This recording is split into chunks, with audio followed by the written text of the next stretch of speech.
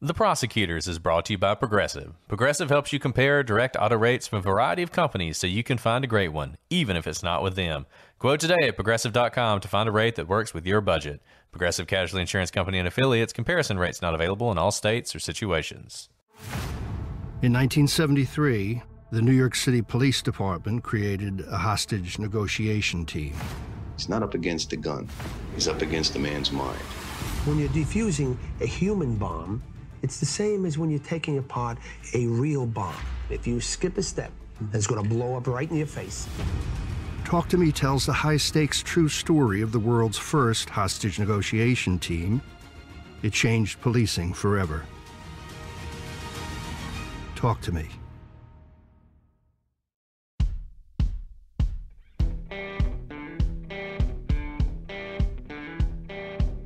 I'm Brett. And I'm Alice. And we are the Prosecutors.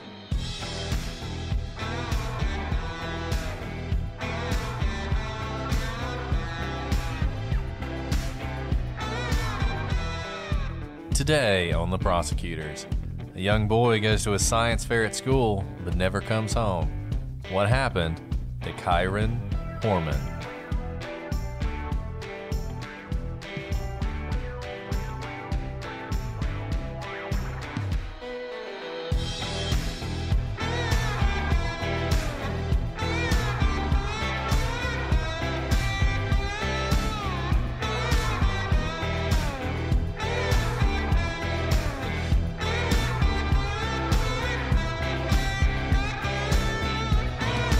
Hello, everybody, and welcome to this episode of The Prosecutors. I'm Brett, and I'm joined, as always, by my PD co-host, Alice. Hi, Brett. I have no idea what PD means. Like peat that you burn from Scotland? That's a good guess, actually, because it is a word from Scotland. Inga, who lives on the Orkney Islands, has to be one of our few listeners on the Orkney Islands, since I think there's only like 10 people on the Orkney Islands. So maybe everybody on the Orkney Islands Maybe listens. they all listen. Maybe, wouldn't that be something? Yeah, maybe that's like the highest per capita listening place in the world. Ooh, but in that any would be event, great. she suggested it. It means like petite. Oh, PD. I kind of like that. Petey. I mean, That's I thought cute. you were just talking about your love of whiskey or something, you know, like something that's peaty. Well, that's wow. That's a good one, Alice. Look You at know, me you and impress me etymology. every day.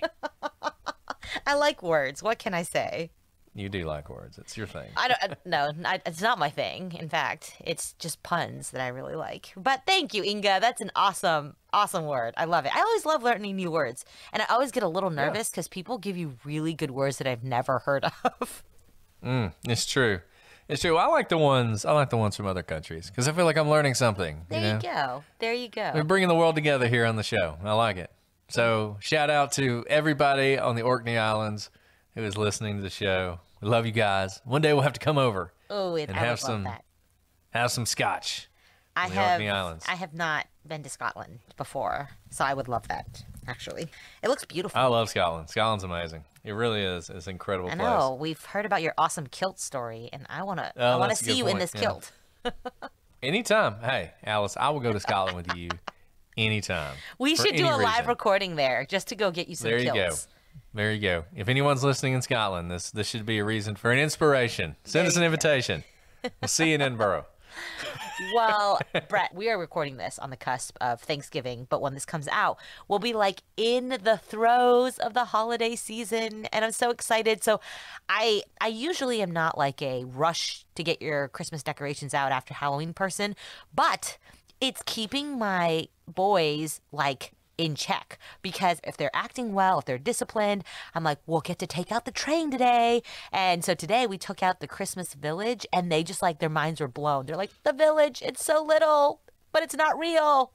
So it's been really fun to like slowly bring out the holiday decorations as a tool for discipline. Well, you know, my daughter, this was the first year where she really enjoyed Halloween, and I think she's obviously really going to enjoy Christmas. So I'm looking forward to it. I think I'm actually going to go get my Christmas tree tomorrow. Ooh, So where do you go? Do you go to like the big box stores, or do you go to a farm? So I've gone to a farm before and found that to be like far more difficult than I hard. expected it to be. Yeah. So I just went back. It'll be, Home Depot for me. Like, there's no shame in that. The best place when I lived in DC, I lived in Logan Circle, which, I didn't have a car or anything. And so getting a Christmas tree, you had to just carry it. But the Whole Foods right there in Logan Circle always had like a little Christmas tree farm right outside on the sidewalk. And they made a killing because no one had cars. All of us, just had to carry our trees over to our apartments and up probably 3 flights of stairs. So I had like a Whole Foods Christmas tree for many years when I lived in DC. There you go. Look, Home Depot's got good trees. If you're looking for trees, go to Home Depot. That's but right. Yeah, we've done the farm thing before. I think we're just going to stick with Home Depot. We But go in to the any farm event, to take pictures.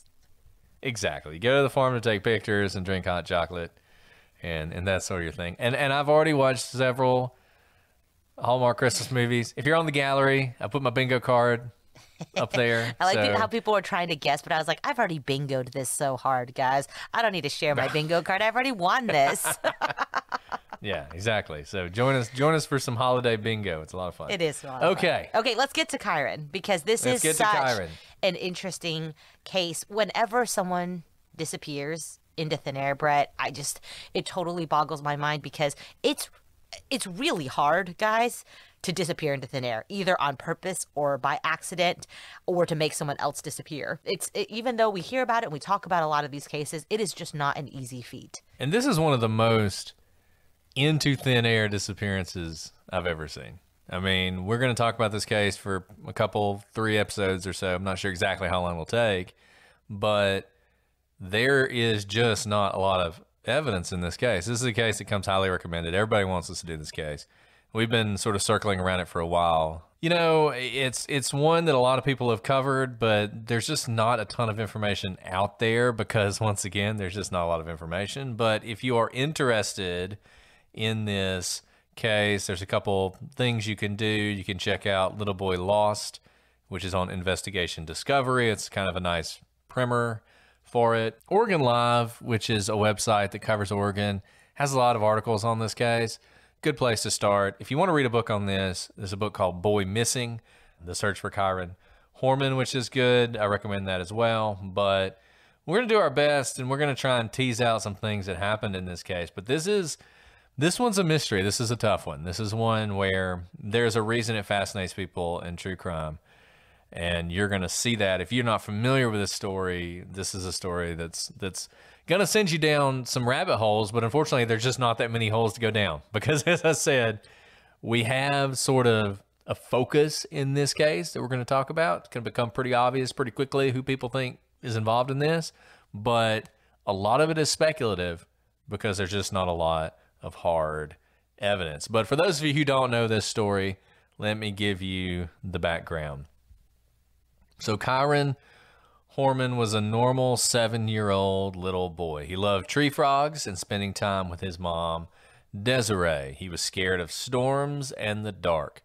Now, he lived with his dad, Kane, and his stepmother, Terry Moulton. And there was no reason to think that anything bad could happen in his life. But soon, Kyron would become the center of a tremendous mystery, one of the most confounding and intractable of the 21st century, when he seemingly vanished into thin air from his own school. Where did Kyron go? Did someone take him? And was that someone a person he should have been able to trust above all others? So with that, let's dive into the timeline. On September 9th, 2002, Kyron Horman is born in Portland, Oregon. By the time of his birth, his parents, Kane Horman and Desiree Young, are in the process of getting a divorce. Kane had cheated on Desiree while she was pregnant with a woman named Terry Moulton. Kane stayed with Terry, the girlfriend, and would eventually marry her in 2007. But by the time Kyron was around, his parents were no longer together. And this is a really important thing that happened. It's hard for something like that not to cast a very long shadow over the rest of your life, and it certainly did. And it's sort of going to dominate this entire story. It's an interesting group of people. Kane and Terry are really into working out. They're really into the gym. They met at the gym. Terry was actually a bodybuilder. So, you know, one of those people who they take the pictures with all the muscles and everything. She was a bodybuilder. And so that was something they had in common. She was absolutely committed to the gym. And apparently, you know, Desiree's pregnant, and I guess maybe she couldn't go to the gym as much. And it didn't take long for Kane to find the next person. So not an auspicious way to begin the story, but it is something that we're going to come back to again and again. Definitely. And also that Terry's been around, basically, or at least has been in the picture since Kyron was born. Now, 2004, Desiree is diagnosed with kidney failure and has to travel to Canada for treatment. And Kyron is just really a toddler at this point. Now, up to this point, she did have primary custody of Kyron. But because of the kidney failure, she could no longer care for him while her treatment was ongoing. And so Kane and Terry became Kyron's chief caregivers. They refused to return him to Desiree's custody, though, when she returns from Canada. Now, because Desiree had surrendered custody to the couple when she left, Oregon law allows them to take this action. So basically, Desiree had no choice but to give up custody when she went to go get treatment. But I think she expected to get Kyron back when she came back from getting her treatment. But that wasn't the case. And the law in the state allowed Kane and Terry to do that. Now, in the years that follow, Kane and Terry will have a daughter of their own. So Kyron's half sister.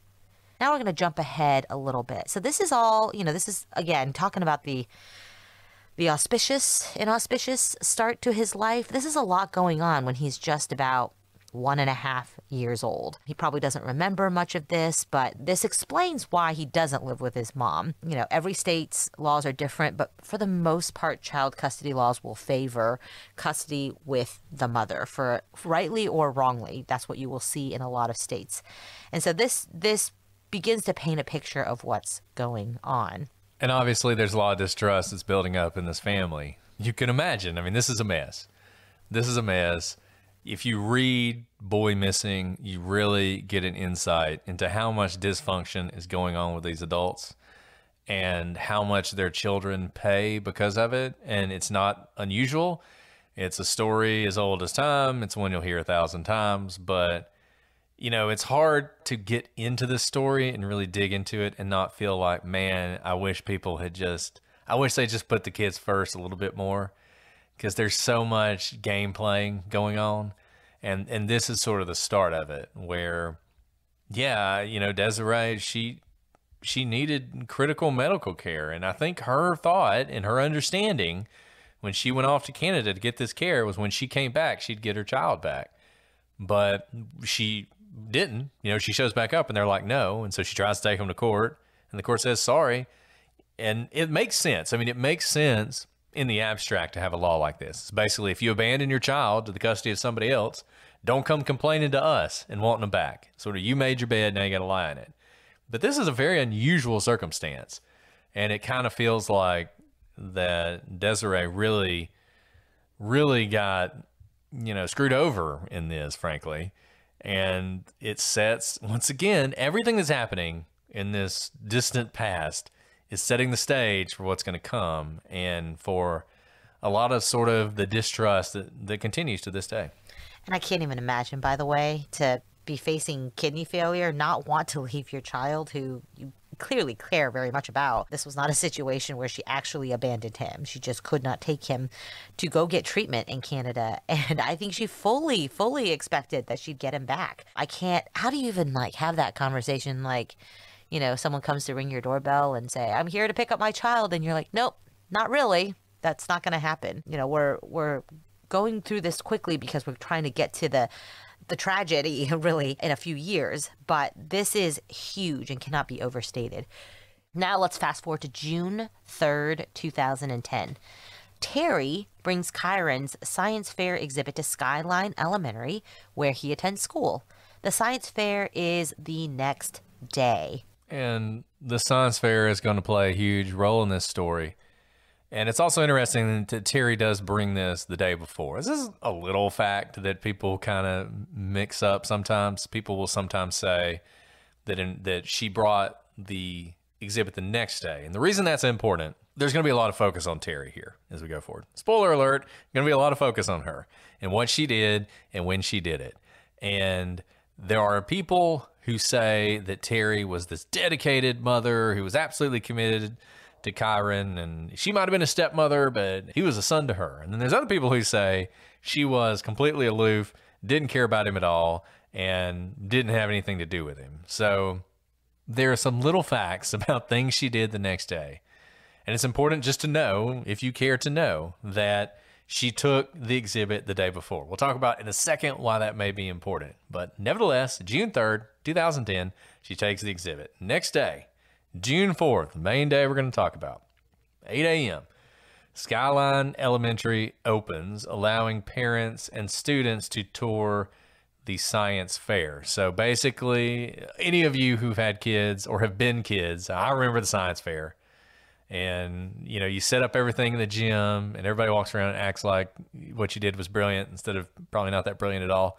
And somebody gets a blue ribbon and it's all great. And the parents walk around and it's wonderful, right? Well, that's essentially what this is. So they take the stuff on June 3rd. I think they got graded on it on June 3rd. And then June 4th is the day when all the parents get to come and see it. So being the loving stepmother that she is, Terry is going to go and see this whole setup. There's also supposed to be a talent show that will be held later that day at 1 o'clock. So at 8:15, PTA President Gina Zimmerman sees Kyron with his stepmom, Terry, in front of his exhibit, which is a poster on red-eyed tree frogs. Terry takes a picture, and it is the last one ever taken of Kyron. If you're watching this on YouTube, you're seeing it right now. If you visit the website, you'll see it as well. If you know anything about this case, you have seen this picture 1,000 times. So it's not just PTA President Zimmerman who's going to see Kyron. His friends Carson, Tanner, Curtis, and Ellie also see him. And in fact, Terry takes a picture of Ellie. She has a project on turtles. Now, around 8:30 that morning, Kyron and Terry visit Scott Macbeth's classroom. That's Kyron's teacher in kindergarten and in first grade. Afterwards, Kyron goes up the stairwell nearest his classroom while Terry goes up the stairs on the other end of the hallway nearer to the gym. She will later say that the last thing she saw was Kyron walking to class, and that class was math class. She says that she waved at him as he entered his classroom. And at 8:45, Terry leaves the school. So note here, the story here is that they're not walking together. So she sees him go to the classroom, but they're actually using two different staircases. And you can kind of imagine this, and it's important to imagine this because it's become important. So basically, the school has these two it's divided in half. He's got this teacher that he had for a couple years. They go by to visit him before school starts to say hello. And then essentially, he's going to go to class. She's going to leave. And there's these two stairways, and they go up the stairways at the same time. She turns around. She sees him. She waves. He waves, and she watches him walk into his classroom. And the expectation is, she's delivered him now. And everybody who has kids, if you ever dropped them off at daycare or school or whatever, a lot of times you'll watch them until they get in, they get on the bus or they get into school or they walk into their classroom. And then your thought is they are now safe. They are with another group of adults who are going to take care of them, and I can go. And that's the story that Terry presents, that she did the thing that a good mother should do. She made sure that her child made it to class before she left. Right. And soon after that, 8:45, Terry leaves the school. And another student does report seeing Kyron about 15 minutes after Terry leaves the school at 9 a.m. And the importance of that, as you can probably tell, is that if Terry left the school and the idea is that Kyron went with her, then someone couldn't have seen Kyron at the school. But that's not the case. Terry left, and Kyron is reported as being seen in the school by somebody else. Now, obviously, that's a very controversial sighting. It's a student. It's a young student. After Kyron disappears, the police will interview every single student at Skyline Elementary, trying to establish a timeline for what happened to Kyron. And they have this one student, we don't know who it is. And you know, this is another thing. We're going to talk about a lot of things as if it's rock solid, absolutely happened. There's a lot of stuff that we believe we know based on things the police have told the family. Not a lot of public information on this case. The police have kept a lot of things close to the vest, as they often do. And this is another case of people criticize the police for that, including Desiree. But it seems like there was a student who says they thought they saw Kyron. Now, here's the thing. They say they saw him at 9 o'clock. How much do you trust that a child in elementary school, number one, is going to know for sure they saw him? Number two, is going to be accurate about the day they saw him. And number three, is going to be accurate about the time they saw him. So this is a controversial sighting. Obviously, if it's accurate, it's very significant, but it is impossible to know whether it's accurate or not. So we're up to 9 o'clock. So at 9 o'clock, Terry goes to a Fred Meyer store to pick up some children's Motrin for her daughter. Her daughter is with her. They took the truck, talk more about that in a minute, but they took the truck to drop Kyron off and do all this other stuff. The daughter is with her. She has an ear infection, and obviously it's bothering her. So Terry is looking for some children's Motrin to treat this ear infection so her daughter will have a little bit of relief. Now, the first store doesn't have it in stock, so she has to drive to another store, another Fred Meyer, to pick up the medicine. She arrives at the first store at around 9:12 a.m., the second at 9:40 a.m. She then stops at the dry cleaner and a craft store, Michael's, leaving there around 10:10. Terry does buy the medicine. She also buys some groceries. Now, strangely, when police ask to see these items later on, no one's able to find them. The items are never really produced. And, you know, this is one of those things where you feel like the police should be able to figure out whether she bought this stuff or not. Feels like she probably did. Not sure why she can't produce them. I don't know. It's something people point to. It may be significant. Maybe it's not. Now, at this point, Terry does something that seems like it might be a little unusual. She says that she drives around for about 90 minutes, an hour and a half, hoping that the motion will help her daughter sleep. So she's got her daughter in the back seat. She's having an earache. She's obviously upset, probably. Terry's finally got some medicine. I assume she gives it to her, and now she's driving around for an hour and a half. And this is something some people do. You know, my kids always fall asleep in the back of the car. We don't really drive them around for any purpose, because the last thing I want to do is get in the habit of having to drive my kids around anytime that they don't feel well. But this is something people do.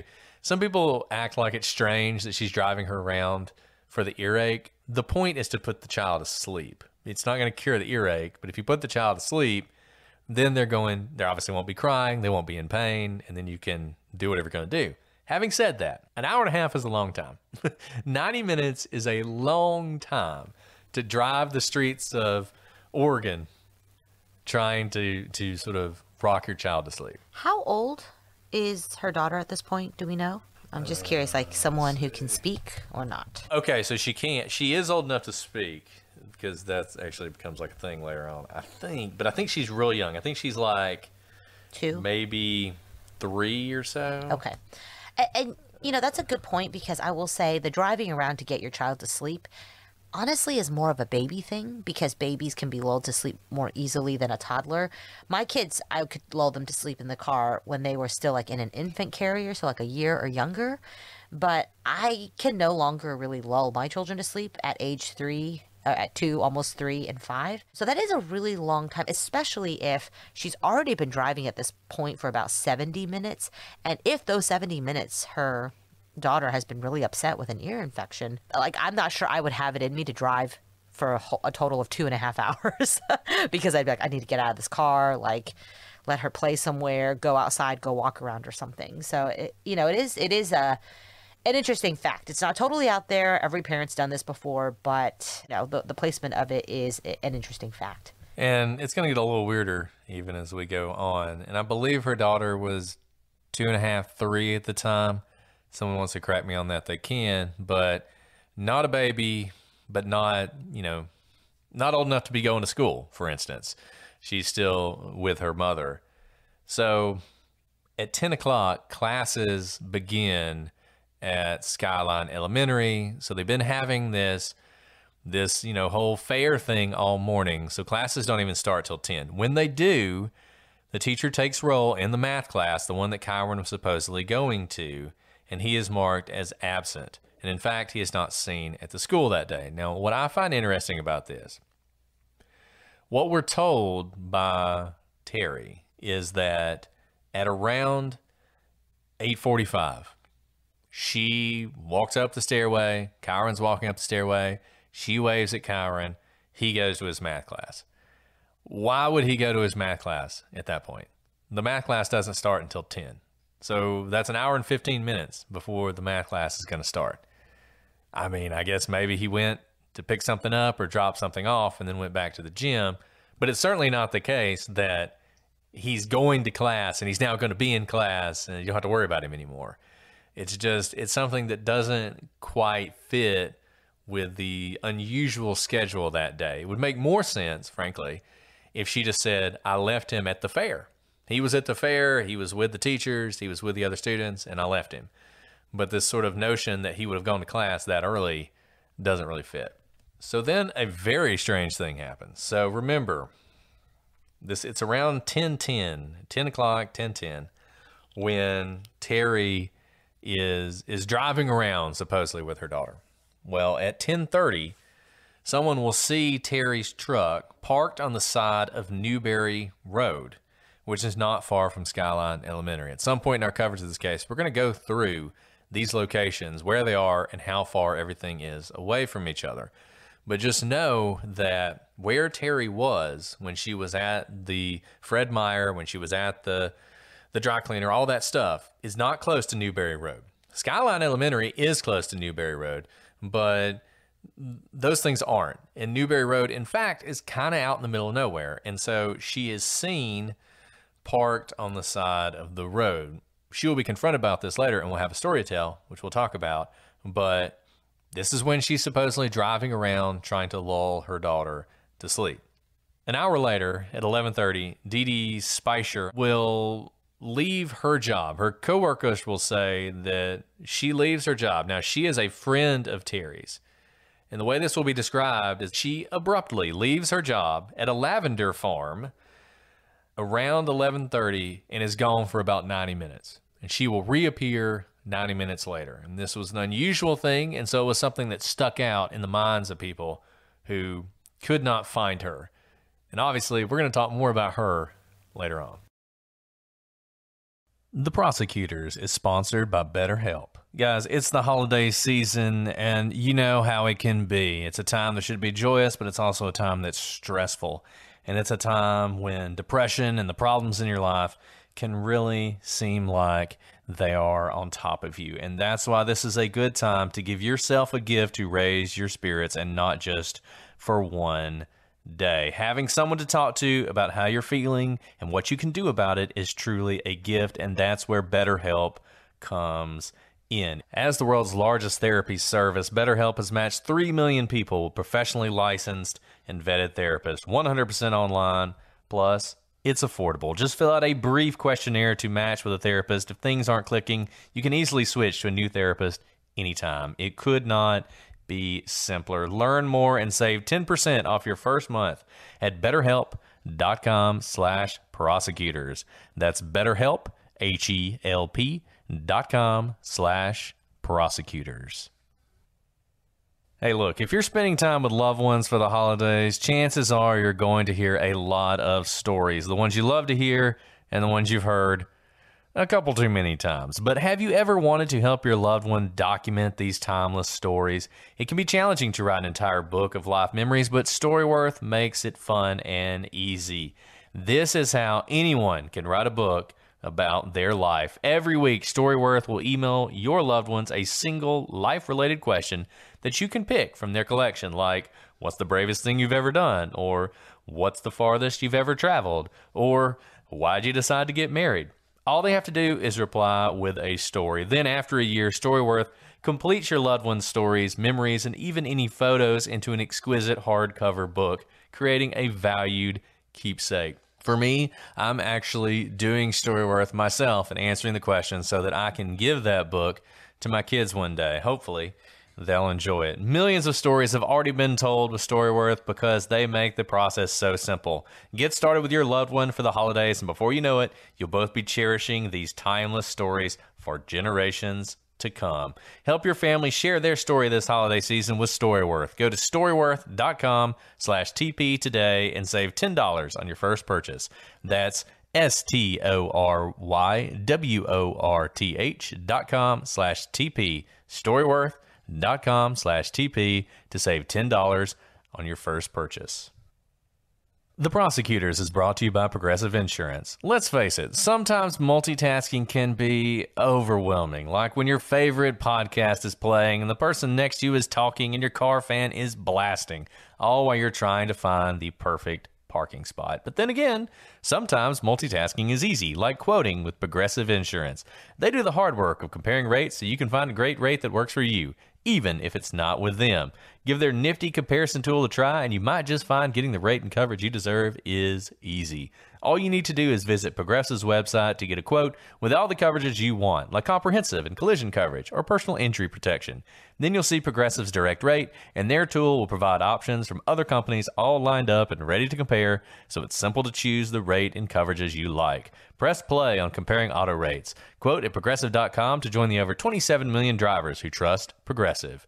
Progressive Casualty Insurance Company and Affiliates. Comparison rates not available in all states or situations. Prices vary based on how you buy. Guys, we have told you about the Jordan Harbinger show, and if you are still holding out, you need to check it out today. And I know, look, everybody's always telling you what podcast to listen to, but this is different. Jordan's show, which Apple named one of its best of 2018, is aimed at making you a better informed, more critical thinker so you can get a sense of how the world actually works. And look, if you're a fan of this podcast and you like true crime, Jordan has the shows for you. Check out the True Crime Starter Pack, and I promise you, you will be hooked.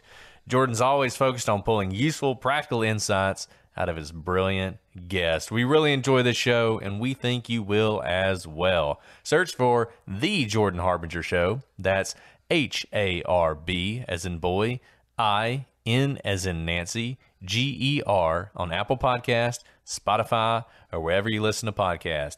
You won't regret it. Now, at 11:39 a.m., Terry, we already talked about how she was a former bodybuilder, swings by the gym where she leaves her daughter at the on-site daycare. And although Terry will say she arrived at 11:39, the gym will actually clock her in at 12:20. So 40 minutes later than she says she arrives. Really quick on this. This is interesting if, in fact, her daughter is suffering from an earache to be dropped off at a daycare. If she's not contagious, you can certainly take them to a daycare. But just usually, I mean, we both have had kids who have had a lot of ear infections.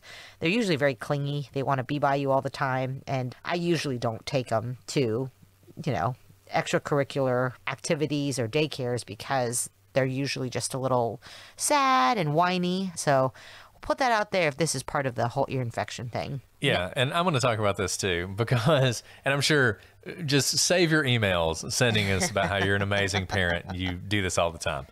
But I'll just go ahead and tell you, when you have a toddler, a 3-year-old, a 4-year-old, if you're going to take them somewhere, your best bet is to pick one thing to do and do that. When you start making multiple stops with a toddler, you are asking for trouble. And she is just all over the place with this girl. And she's not just a toddler, as Alice said. She's a toddler with an earache.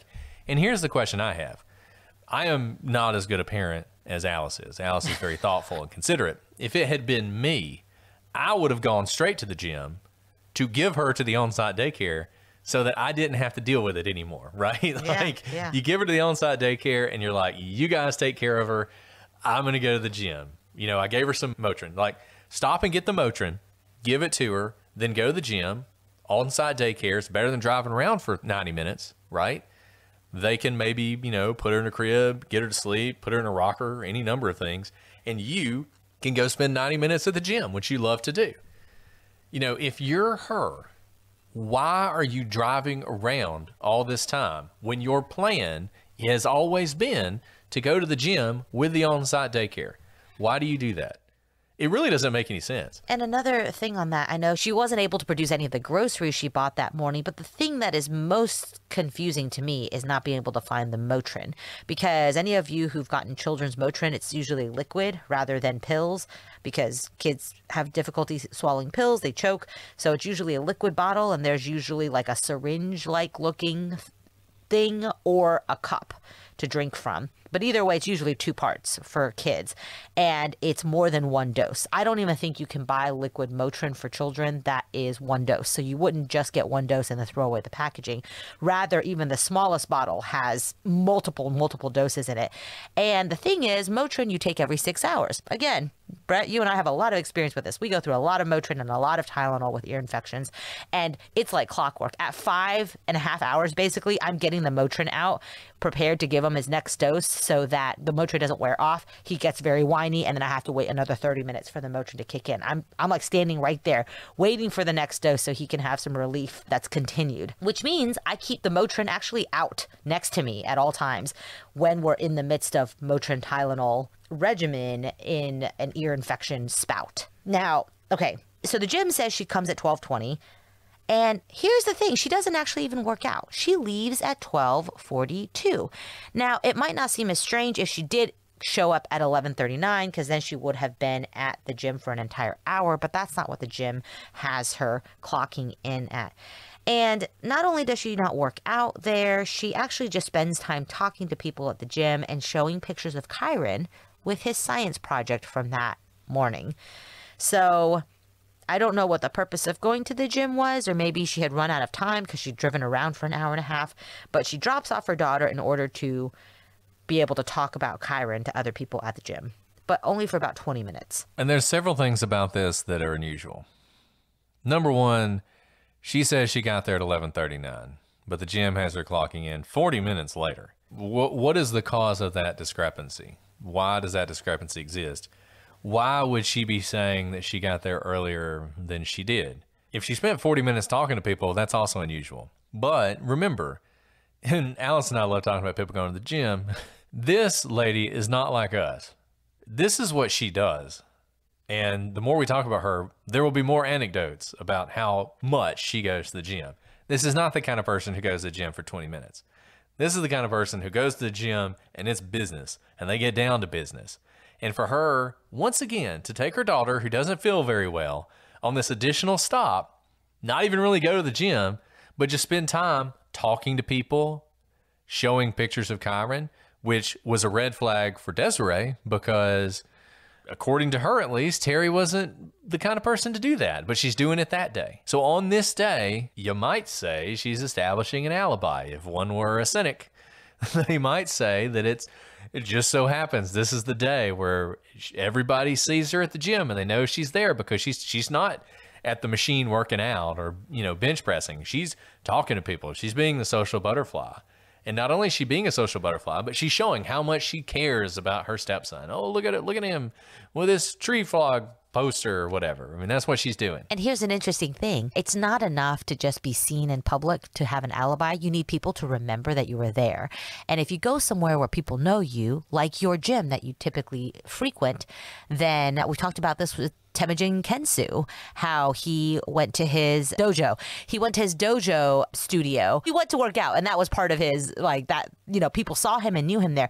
Same here with this gym. She didn't just go to, because she's been in the public, remember? She's been at the Fred Meyer store at 2 of them. So you could pull up security footage and find her there. But here, she is talking to people who know her name, and will remember speaking with her, and will remember seeing pictures of Kyron, and also know something about Kyron that they could talk about him if asked by, say, the police later on. So it's a good alibi to have, to be talking to people you know. One other thing I want to know about young children who are sick. My kids eat like clockwork. If noon comes around and lunch is not being served, they lose their minds. Now, maybe her daughter is sick and she doesn't want to eat, but this is right around the lunch hour, which most parents are on like a beeline mission to get some type of food into their kids before they get hangry and melt down, because kids are smaller, their metabolisms work differently than adults. You and I can skip a meal, Brett, and we won't just fall into a puddle, but kids, their glucose levels, can't regulate themselves like adults can. And so not only is it lunchtime hour, but they're not at a restaurant, they're not eating, she's at the daycare, which is just another interesting thing. Like, as a parent, I wouldn't have thought of this before I was a parent, but now I'm like 12:20, 12:42, man, that is like peak getting ready for nap, making sure everyone's fed so that we can have a good rest of the day, especially if you're sick. Whatever, Alice. I've seen you when you miss a meal. Oh, it's terrible. I'm like a child, let's be honest. That's why I feel this so deeply. Okay, so she leaves at 12:42, and at 1 o'clock, Terry arrives home. Now, remember, 1 o'clock was also the time of the talent show at the school. So this is the same time that the talent show begins. And it's sometimes stated that Kyron was supposed to be a part of the show, but we don't think that's actually true. And that would explain why his parents aren't at the talent show either, and why no one noticed his absence. Because if he was just supposed to be sitting in the audience, talent shows, any show usually, the attention is all on who's on the stage, and the rest of the auditorium typically is darkened. And so you may not miss someone who is or is not in the audience there. And this would make sense too, because Terry, clearly was at the science fair that morning, and she had the availability to be at the school at 1 o'clock if Kyron was in fact in the talent show. So I think it probably is true that he was not part of the talent show. Now, at 1:21 p.m., Terry's back home, remember? She actually posts the picture of Kyron at the school fair to Facebook, the one that you guys have all seen now. She then emails Kyron's teacher to confirm when she can pick up his science project. Terry then emailed Desiree to let her know that she had posted the photo, as well as to ask her about some summer plans. Now, this was unusual. Terry didn't usually email Desiree. If she had photos for her, she would put them in a flash drive that she sent with Kyron. Desiree was the one who was scheduled to pick up Kyron that evening for her weekend visit with him. And I think this is interesting too, because the thing about this, there's a couple things that are interesting. That obviously is something people pick up on. Desiree was supposed to pick up Kyron that evening. There was no rush to do this. She could have given her the photos literally that day, but she's not doing that. She's emailing her. And there's something else I think is interesting about this, which just goes to something, we've just been talking about our kids the whole time. We're going to keep doing that. Because 1:21, she got home around 1. She is Johnny on the spot doing this stuff. Because think about what's happened this day. She's been driving around with a sick kid for a couple hours. She, as Alice said, kid probably hadn't been fed. It's going to be about nap time. And yet, in 20 minutes, she's already taken care of all the things she needed to take care of with her daughter, and gotten on the computer and fired up Facebook and made sure she posted that picture, and she's emailing people and emailing the picture. This is remarkable efficiency to me. When Alice and I are going to record, sometimes, I'll say, well, let me put the kids down, and 30 minutes later, maybe I'm ready, right? It's just the fact that she was able to get home at 1, take care of everything with her daughter, and do this tells me this was really important to her, that she get this done. And it's interesting because the things she gets done are, proof of Kyron. And also 2 of her emails are talking about the future. The future of picking up a science project. Really? The last thing I want in my house is yet another big poster board that my child has done. I love my child, but I'm not rearing to have every single picture he draws at school come home with me because there's so many of them. And second, asking about something so far out as summer plans. Is this the time to do it? I mean, 1 o'clock when you have a sick child, maybe no one's eaten, including yourself. You're going to worry about that? Maybe. But like you said, if you're trying to set up an alibi, this is what you would do. You know what it reminds me of? It reminds me of the voicemail message that Scott Peterson left on Lacey's phone when he was driving back from dumping her body. That's what it reminds me of. It really does. Where it's I couldn't get around to pick up the gift. I'll see you soon. I love you. All the things that you would expect. One day somebody's going to listen to that and be like, well, clearly he didn't kill her because he left this voicemail. And sure enough, there are people who do that. And it's just a smart thing to do, right? It is a smart thing to do because both Desiree and the teacher are like, well, at this point in time at 1:21, Terry clearly doesn't suspect anything wrong because she's talking about him in the future tense. You know, what's going to happen this summer? When am I going to pick up your science project? That sort of thing. And also, it's interesting to be talking to Desiree because Desiree's going to figure it out very soon. And there's almost like a marker in the sand of, well, it couldn't be Terry. She was just talking to me about him when Desiree figures out that Kyron's not at school. And you see this so often in these cases. It's being overly normal. It's being normal in a way that emphasizes just how normal you are being is what happens. And you see this in a lot of cases where people who are guilty will do things like this. A lot of times, if somebody hires a hitman, they're going to do this. I'm not saying there was a hitman in this case, but that's what people do. They're going to do things to just, to make it seem like, man, what a normal day I was having. Everybody saw just how normal my day was, and there were people everywhere I went who will remember just how normal everything was. I mean, that's what they do because they're trying to set up this alibi, and they want to make sure nobody misses it. Like Alice said, it's important that they remember. And I feel like this is just... maybe it's innocent, but it feels so much like laying down a marker for the future of, well, obviously I didn't have anything to do with it because I was planning for the future. Like Alice said, I was sending off photos. I was posting on Facebook. I couldn't have anything to do with this is what it feels like. It just has that feeling. So 2 hours later at 3:30, Terry and Kane, remember Kane is Kyron's dad, they go to meet the bus at the bus stop, which is something they often do. But bus stop happens, kids get off. Kyron's not one of them. He is not on the bus. They ask the bus driver what's going on. The bus driver says, never got on the bus. At this point, they call the school. That's when they realize that Kyron has been absent from school all day. Weird thing happens here. I think it's weird. Some people think it's weird. Maybe it's not. Terry asks the school to call 911. So... they find out that the child's missing. She asks the school to call 911. She doesn't call 911. The mother and father don't call 911. They have the school do it. Maybe that was just convenient. I don't know. It's something that's always kind of struck me as a strange thing. But whatever the case, at 3:46, the school calls 911 and report Kyron missing. And this is one of those cases where the police bathe themselves in glory. It's kind of crazy how much effort the police put into this, given how little evidence is actually found. The police immediately respond. They're heading to Skyline in force, and Terry and Kane are going to Skyline as well. By 7 o'clock, you have a formal missing person search. The locals are calling in the FBI. They're not hesitating. They're not waiting to get as many people involved in this as they can, and they are going to search all night with a lot of people. By 11 p.m., they have searched the school.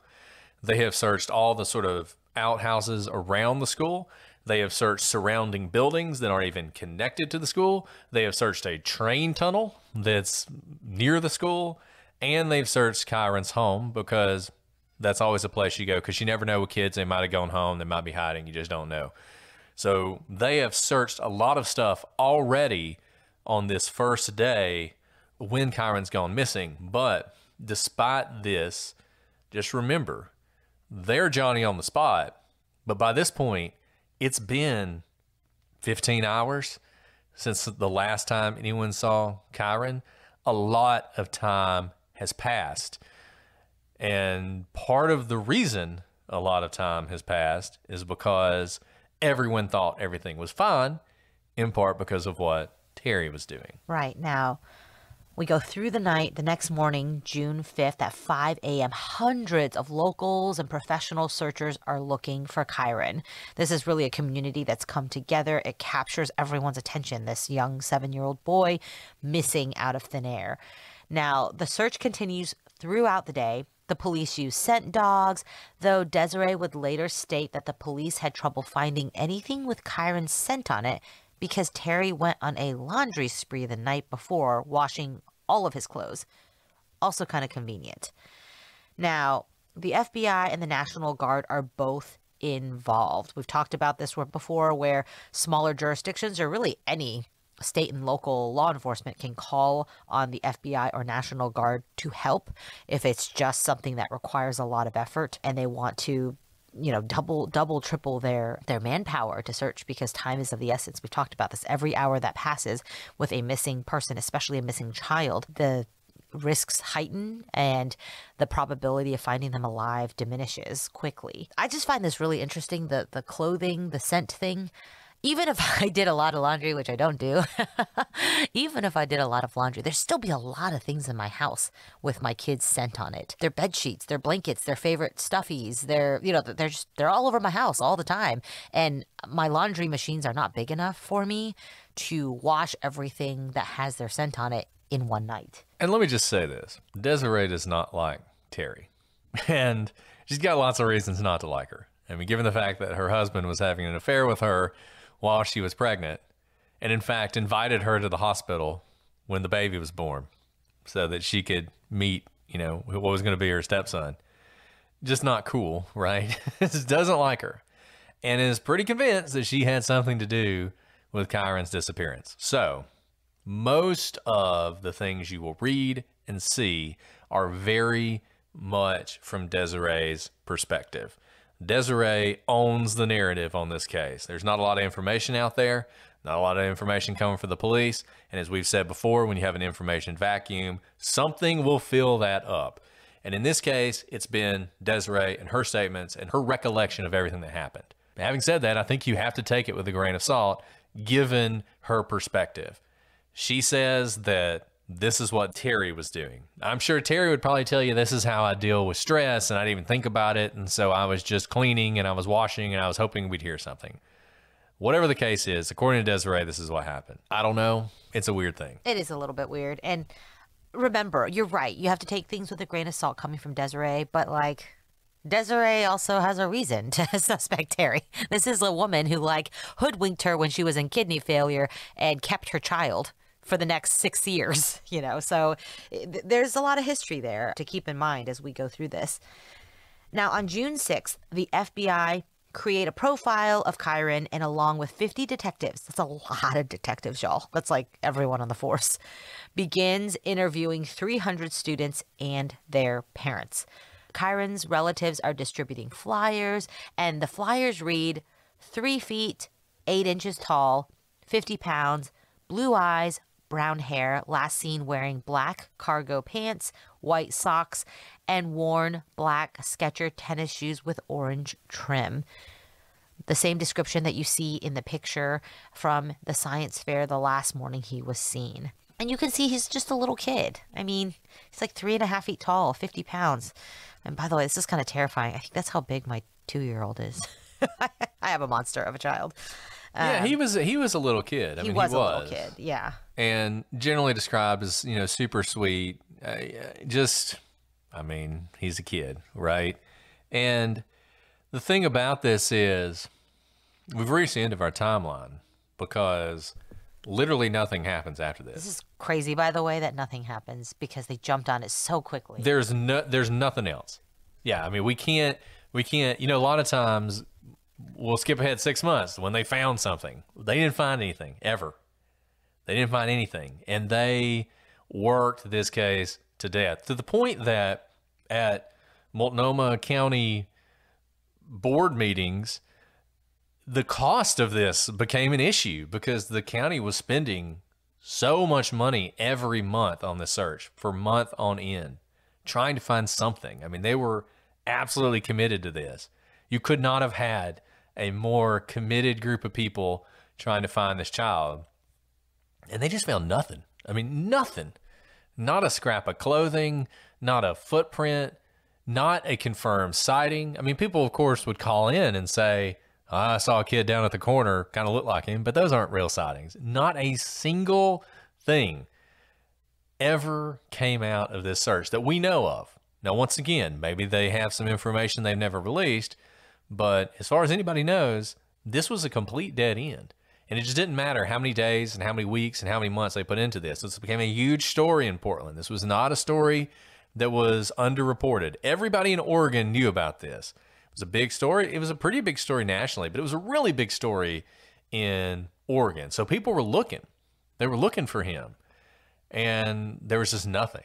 And it just feels like he just literally vanished into thin air with no trace, to the point that it's just, it's really hard to believe it's even possible. It's really hard to believe, because remember, it's not that they were out camping in the middle of nowhere and they woke up and he was gone and he wandered off and they never found a trace of him. He's in the middle of a school.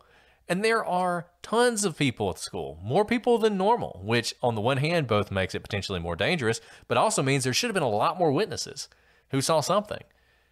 And yet you don't see that.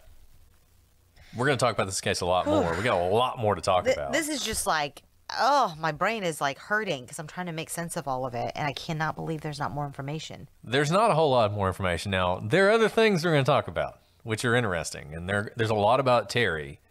I will say this. If Terry is a red herring, if she had nothing to do with this, then we literally have nothing.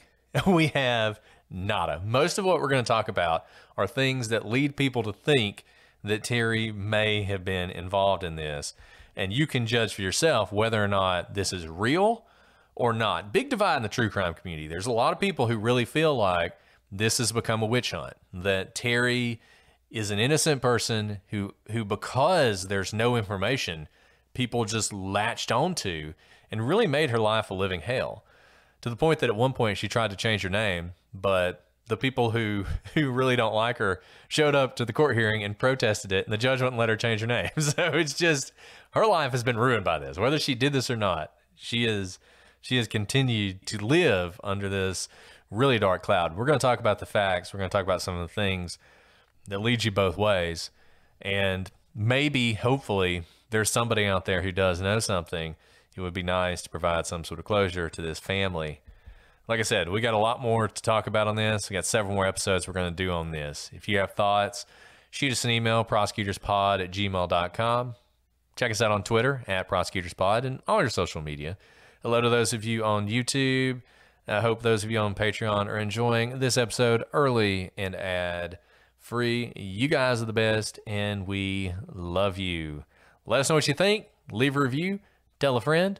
Give us 5 stars. Whatever you want to do to help. I prefer telling a friend. Telling a friend is always the best thing you can do. But you guys do you. Well, Alice, is there anything else you want to say before we sign off?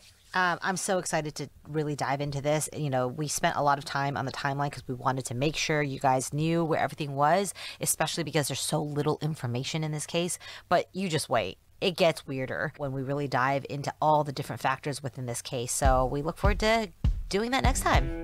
Yes, we do. But until next time, I'm Brett. And I'm Alice. And we are the prosecutors.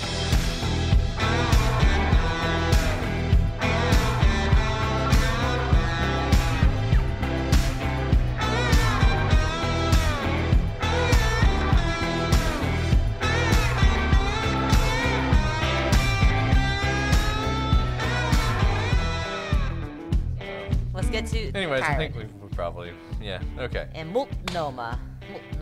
Multnomah. Okay. The dog's barking downstairs. It's okay. He just wants to be part of the podcast. There you go. Here we go. Oh, I gotta get a word for you. I know. It's a lot, man. I can't just whip them out like you do. I gotta go to my list. Okay, Nyla, that's enough.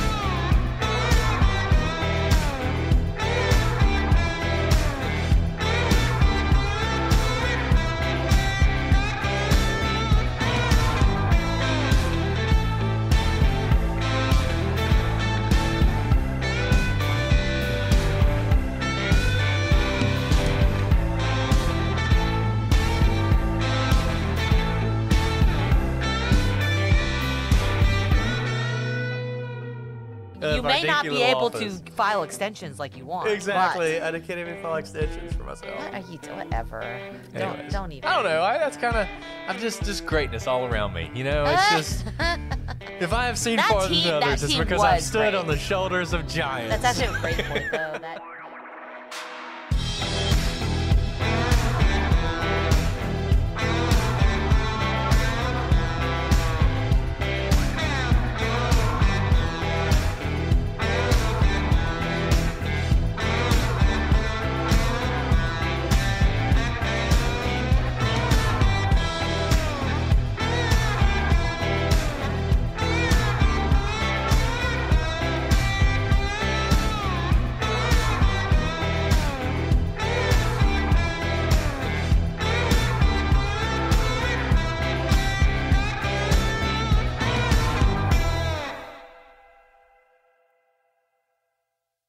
All month long on PlutoTV, stream the biggest Tyler Perry movies free. Watch your favorites like Medea's Witness Protection and Medea's Big Happy Family. Join Tyler Perry as he goes on a couples retreat with Sharon Leal in Why Did I Get Married? Or Idris Elba and Gabrielle Union in the Tyler Perry directed film Daddy's Little Girls. Plus, PlutoTV has hundreds of channels with thousands more movies and TV shows. Available on live and on demand. Download the free PlutoTV